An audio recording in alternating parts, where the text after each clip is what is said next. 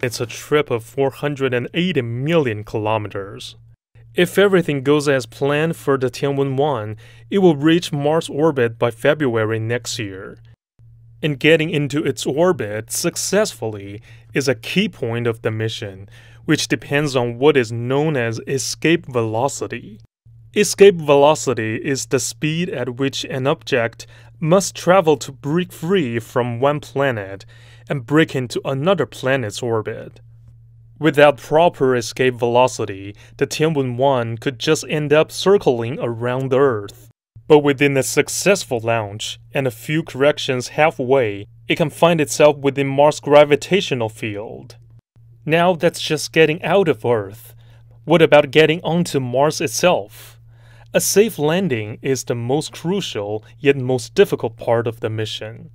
The entire process is said to take about 7 minutes.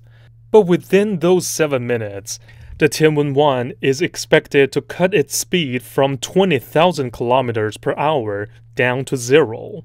After a successful landing, the rover will explore the red planet for about 90 days. The patrol will help examine characteristics of Martian soil and surface material, as well as its atmosphere and climate.